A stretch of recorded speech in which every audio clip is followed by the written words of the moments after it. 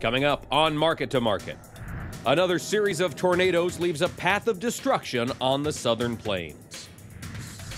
Less severe storms bring vital moisture to the Corn Belt, but dampen planting prospects.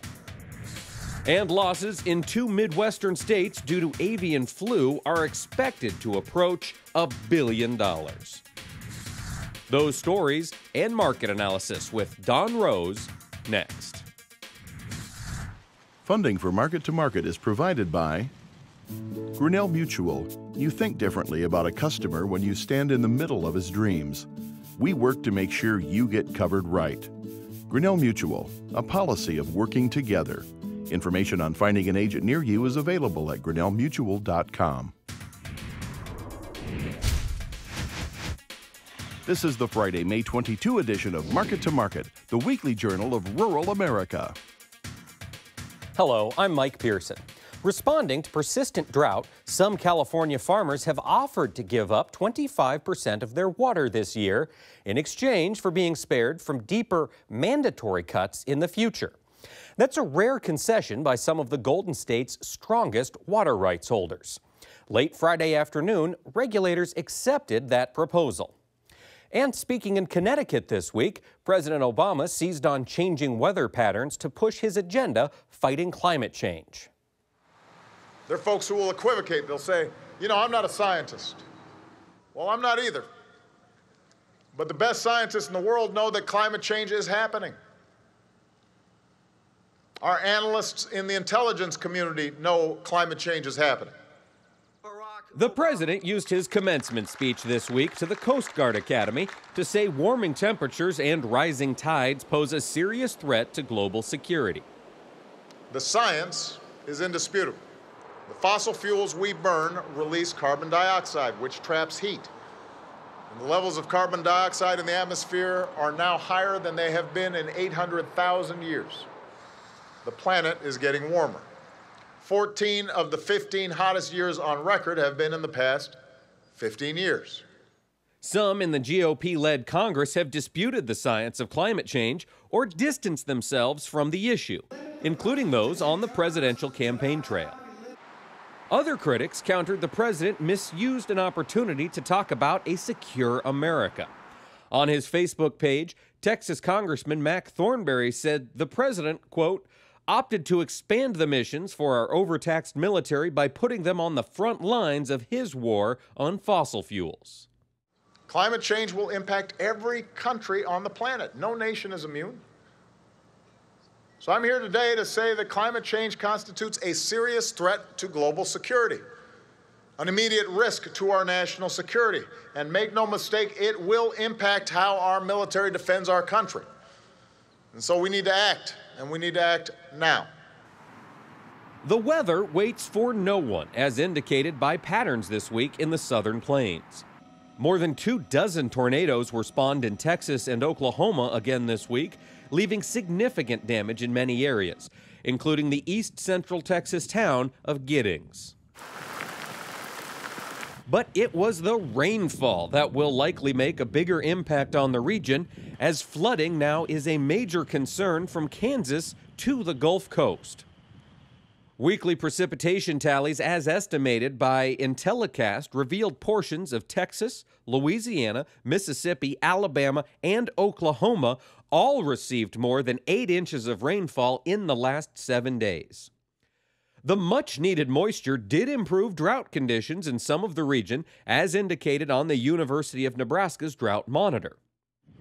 USDA meteorologists also report some rivers on the southern plains are at their highest level since 1990.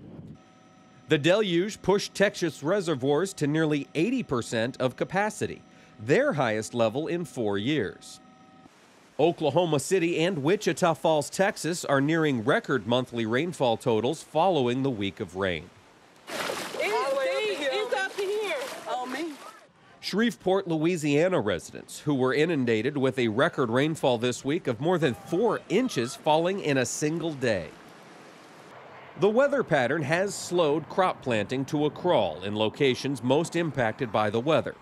According to USDA's weekly crop progress report, only 35% of the nation's cotton has been planted, well below the 5-year pace of 46%. After a blistering pace earlier this month, corn planting also has slowed. USDA estimates that 85% of America's corn crop is in the ground, 10 points better than the 5-year average. Soybean planting is also well above the pace. 45% of America's primary oil seeds have been sown, thanks to a 14-point increase over last week's report. The Iowa Department of Agriculture issued an order late this week canceling all live bird exhibitions at county fairs, the Iowa State Fair, and other gatherings of birds due to the outbreak of avian influenza. The ban begins immediately, is effective through the end of 2015, and also prohibits live birds from being sold at auctions, swap meets, and exotic sales. The Centers for Disease Control and the Iowa Department of Public Health say the virus poses virtually no risk to people since it has never been detected in humans. There will, however, be an economic impact. Shoppers are already paying higher prices for poultry products, and losses due to avian flu in 2 Midwestern states are expected to soar to an all-time high. Iowa, the nation's top egg producer, and Minnesota, which leads the country in turkey production, are taking the hardest hit for H5N2, also known as the avian flu. Estimates released this week assess the economic costs of the virus at close to $1 billion in those 2 states alone. Iowa is still reporting new cases. So far, the Hawkeye State has lost some 20 million birds, a third of the state's laying population. All told, nearly 40 million birds have been destroyed in 15 states. There's no question that this is going to take some period of time to get our industry up on its feet. I've talked to producers that indicate it could be anywhere from 12 to 18 to 24 months before their barns are fully repopulated. And so I think it's important to know that producers are fully engaged in looking at the future. The Agriculture Department's Research Service and its Southeast Poultry Research Lab are working to evaluate and develop avian influenza vaccines. But Minnesota may already be turning the corner.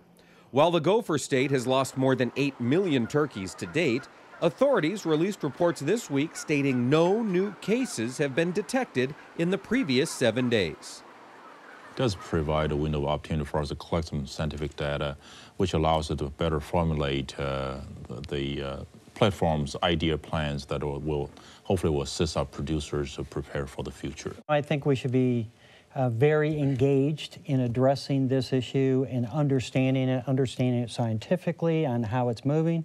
I think we need to continue to remind the public there's no food safety issue here. No person has ever been able to contract H5N2, so we don't need to alarm folks to that degree.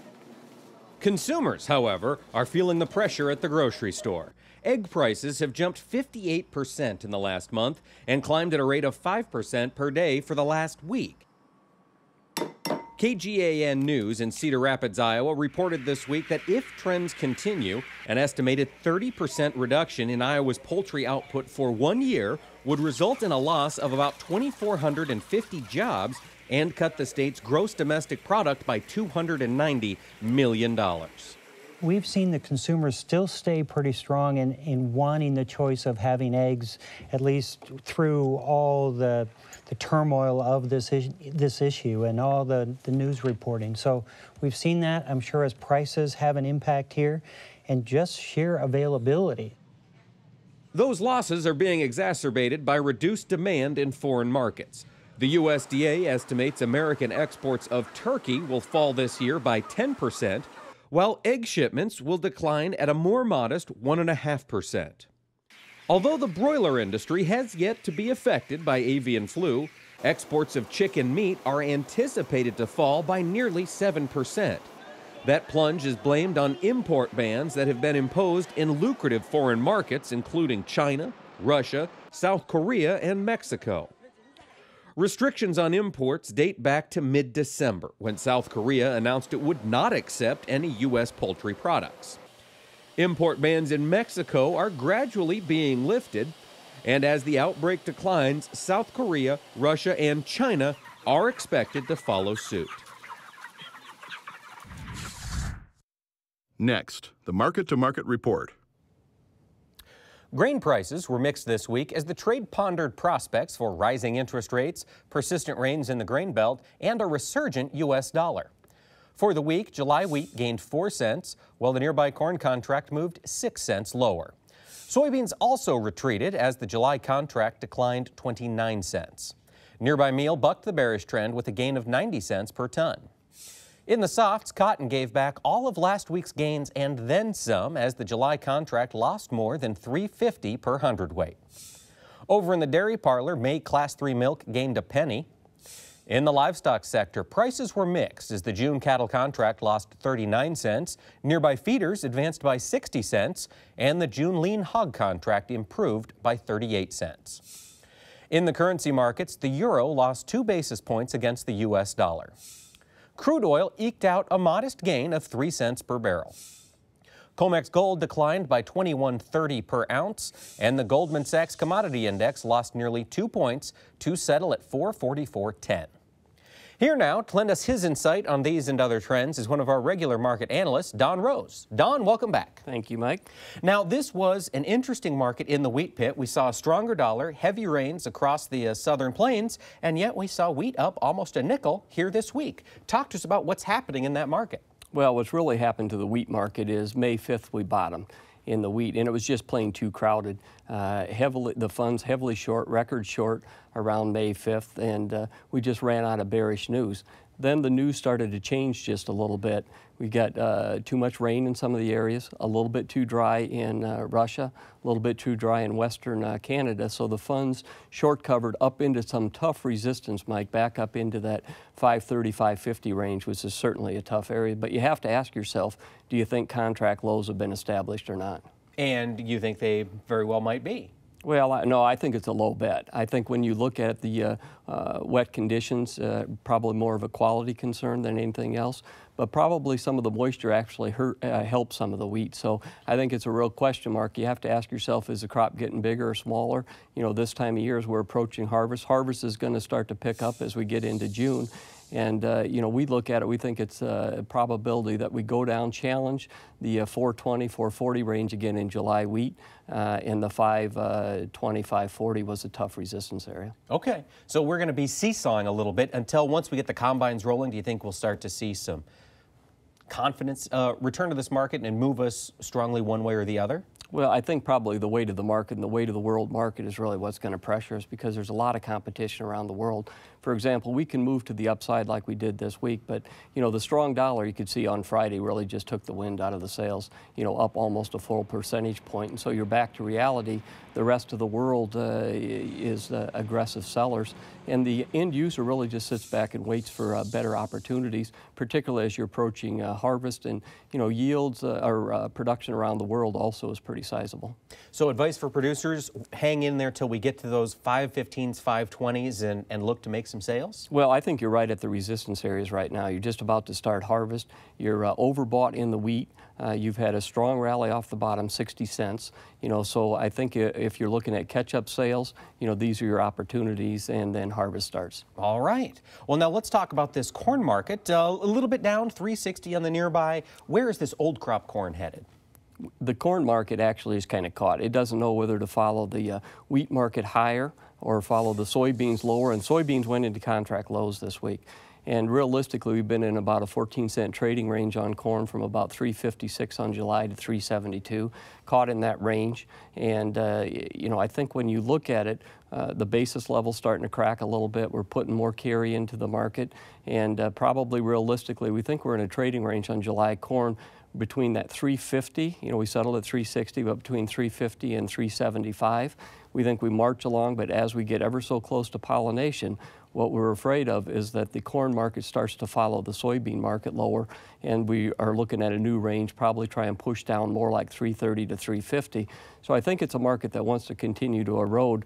Funds continue to press the market, big shorts in the market, but when you look at it, the producers in the United States are 5 times as long as the funds are short. So time buys grain, and that's what you have to be afraid of. But anytime you could get a weather scare, you know, Mike. And 5 times as long and still holding the at least a batch of it on the farm. the U.S. producer is today. So, I mean, that's going to be, so for those guys sitting on all that old crop corn, as we hit that 370, 375 potentially, probably should start to make some sales. Well, I think you have to ask yourself between now and harvest, how many opportunities do you get? We just had a 14-cent rally, and the problem that you have with the market is time is marching along. And so far, the planting progress is pretty aggressive, probably up around 93% planted. Going to have our first crop rating come out on Tuesday, be closed Monday. It's probably going to be up around 80%. Last year, we were 76%. Remember, last year, we had a record yield of 171. So there's still a chance for the acres and the yield to grow in reports going forward. So yeah, I think it's a time problem unless we get weather problems. And certainly with the funds this short, you can get fast, short covering rallies, but they're hedging opportunities. Right. Take advantage of them when they count.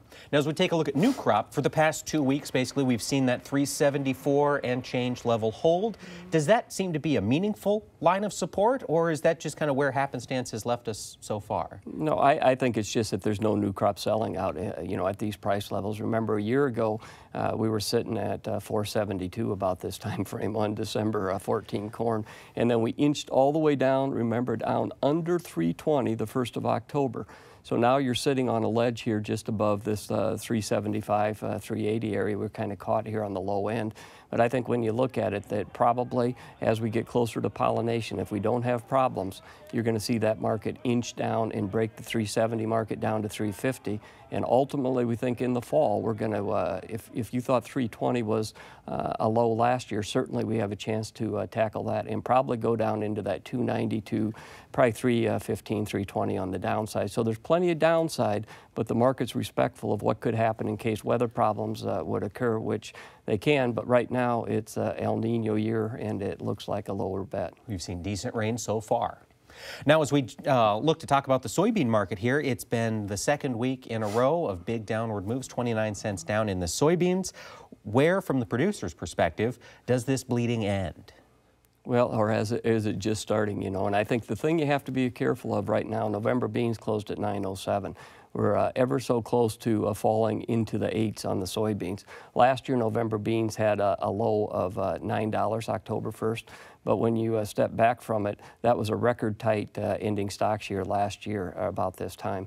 We're at a 9-year high, 500 million carry out on new crop beans, could easily be 600 million if acres go up 1 to 2 million. So downside objectives, you know, could easily be around this $8 futures mark and take a basis off of that. That's not a very good price, but still respectful of the weather, you know, and historically, just as in corn, you can have these weather rallies. If you start, you know, historically been about 70, 75 cents on beans, 40 cents on corn. Last year we did not have a big weather scare, so that's the issue. So with the American farmer still very long, new crop soybeans, what's the best way for producers to handle this downturn in price, but really the bigger issue is that potential existing risk to the downside yet? Do you sell futures directly at this point, or would you put a put in place? Well, I think a year ago we were 1253 on November beans, now we're 907. I think that you have to have some risk management in place. At these lower levels, you know, you're probably looking at buying like a 920 put, selling a 1020 call, see if you can break to the downside, maybe a little bit of a rally, then get some tighter sales on, and you can cover the sales with some insurance to the upside with calls. Okay. Now, we do have a great question here from Sam in Lincoln, Nebraska. He's one of the folks that follows us on Twitter. We encourage all of you to check us out on Twitter and on Facebook. You can find us at Market to Market. And Sam is curious, as we're talking soybeans, what caused soybean meal to stay in the green Friday morning while beans kept diving lower? We've seen meal stay fairly tight to beans in this downfall, but Friday they separated a little bit. Talk to us a little bit about that meal market. Well, the meal market is the one that really, from an end user standpoint, I mean, that's the end product is a soybean meal, and still trying to cover in from last year's tight supplies. But I think it's just a matter of time before the meal market just continues to leak lower. It's come from as much as anything else. Argentina is the largest soybean meal exporter in the world, as well as the largest soy oil exporter in the world. So I think the strikes that we're having in Argentina are probably a little bit of the issue. So, you know, the bear story's masked just a little bit. Now, do you think that bear story, if avian flu continues, given that soy meal is such a portion of the ration of those birds, would it have an impact, a bigger impact than we've already seen? Yeah, the soybean meal market has some downside potential, and it's some of the avian flu, but it just doesn't seem to get a lot of respect by the marketplace yet. But it's as much as anything else that China is pretty mature on their purchases. They're bloated with imports. They have negative crush margins. They're saturated with soybean meal, so they're a big consumer, so that's an issue also. Okay, meal under 300, do you think, in the short term? I think so. I think when you look at the soybean market potential, the downside and the crush margins, I think you have to say it's 2 steps down, 1 up. Okay. Well, now let's talk the cotton market. We saw a big downward move this week, especially considering all the rains in cotton territory. And as we talked, their plantings are slow. How do you explain this downward trend? Well, I think when you look at it, the cotton plantings are slow, but also the moisture has improved. You had people planting on dry land cotton that we haven't seen for a number of years, some cases 4 years. The cotton market is much the same as the other commodity markets. In the around 2009, 2010, we went down to 40. Now we're sitting around $60. So, this market is one that with soybeans and everything else leaking lower, it also is a supply bear market. Of course, China holds most of the cards from what happens from the supply-demand standpoint, but they're bloated with stocks also. So we think it's a market that probably wants to leak lower as we go into the fall. Should producers be making some sales today, given that it could leak lower, given the ongoing supply burdens in China, or do you wait and see what this summer weather brings? Yeah, I think it's very much like the soybean market. It probably is going to continue to break down. But when you see short covering rallies, $5, go to work and get some risk management in place. Get something, probably a put in place on these cotton prices. That's what I'd say. Buy a put, sell a call, and see how far it can leak to the downside. All right. Now let's talk cattle. Let's talk these livestock markets. The cattle trade, again, relatively dull week on the board. I mean, up and down, but at the end of the week, 39 cents lower. Where do you see this cattle contract headed, live cattle? The cattle market's really been caught in a trading range market really on June. If you look at it, the trade just got too bearish too quick, and anticipating that the cash cattle are going to break. Each week we go by, cash cattle trade steady, maybe a little bit lower, right around this 160, 161. Box beef hit an all-time high this week, and then again, and it looks like it's a spike top this time as we're going to start to leak lower on the cash. A year ago, it is kind of a head scratcher, and this is the reason people are pressing the cattle market on the upfront. A year ago, June cattle were around 140, and we're going to have supplies that are about 1.3% more. So why are we higher with bigger supplies? And I think the answer really is the fact that the demand's been pretty good. So watch the consumer. We think you're up at risk management areas on the cattle across the board. It's hard to be bearish on cattle because of the numbers, but it's easier to be negative when you look at the overall supplies of meats this next year are going to be up about 4% if you count meat and poultry. Okay. Now, Cattle on Feed report came out during trading hours today. Didn't do a whole lot to the market, but anything surprising in there producers should watch for over the next month? Well, that was the first time we've ever had a cattle on feed report during the trade live, so it wasn't a big deal, though. We do it in the grains all the time. But placements were down 5%. That's because of the good pasture conditions. And overall, it was positive to the back months on cattle. What it probably did is gave you an opportunity to get some risk management on if you wanted to in those deferred months. Remember, the government is holding lofty numbers for the fourth quarter, 156 to 170. Their margin of error is usually $6, maybe $7. So if you look at it, we're probably pretty well priced if you take their margin of error at the top end of the range, fully dialed in, I think, some of this bull news. All right. Now, the feeder cattle market, we did see a little bit of an upward move. We've seen strong cash sales of feeders. Again, you mentioned great pasture conditions. Where do you see this headed in the short term? Yeah, the cattle market, really, the feeder cattle market has a two-pronged bull story. One, the pasture conditions continue to improve. The other thing is that the grain prices continue to come under pressure. So feeder cattle are, demanding a higher price right now. But we really think it's more a function of what happens with live market. Feeder cattle probably are a 190 to the downside, probably a 230 to the upside, and in that some kind of range. So great opportunity for some risk management here at that 215, 220 level. Yeah, I think most definitely, and there again, you can go straight with some hedges, or you can use some kind of risk management with put calls. All right. Now, in the lean hog market, it's been a tremendous market to watch as this bird flu story kind of took off. This week, we saw a little bit of an upward move here in the June lean hogs. Have we peaked out here in the near term, do you think, in hogs? Well, seasonally, the hog market's doing what it usually does. It usually rallies $25 a hundredweight from the winter to the summer highs. You know, we're running into that type of a range again. We think it's fully dialed in, the bull story. And if you look at the numbers that the government puts out, the hogs were over the projections that the government has. Remember, for the fourth quarter, they're really in that $57 to $63 range on the fall months. In October, you know, when it gets up 73, 75, looks pretty lofty. So we don't think that the expansion has been halted. We think the grain prices are too low.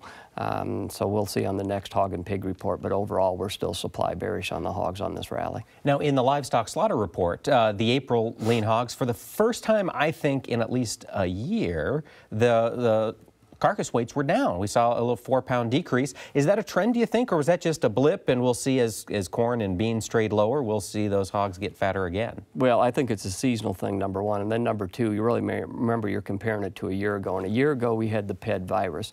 And so we didn't have the numbers. We were down like 8 and 9%. So what the industry was really, Packer was really trying to do is promote bigger weights, and we did. So now we're going the other way, and we're starting to see those weights come down. But that's part of the issue. They'll come back again to the upside as we go to the fall. All right. Don, before we let you go, quick thoughts on crude oil. Do you think we're going to see some relief at the gas pump again? Well, the crude oil we think is at the top end of the range, and the problem with the crude oil, when it gets too low, you can shut the spigot off and then you can turn it back on at the higher end. So it's at the top end of the range again. All right. Well, Don Roose, thanks for joining us this week. Thank you, Mike. That wraps up this edition of Market to Market. But Don and I will continue our discussion and answer some of your questions in our Market Plus segment online. You'll also find audio podcasts as well as streaming video of our program exclusively at the Market to Market website. And be sure to join us next week when we'll ride along with an elite group of storm chasers. So until then, thanks for watching. I'm Mike Pearson. Have a great week.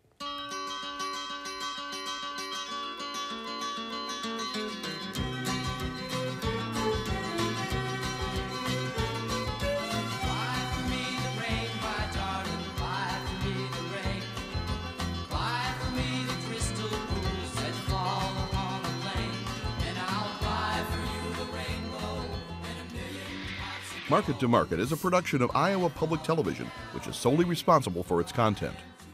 Funding for Market to Market is provided by Grinnell Mutual. You think differently about a customer when you stand in the middle of his dreams. We work to make sure you get covered right.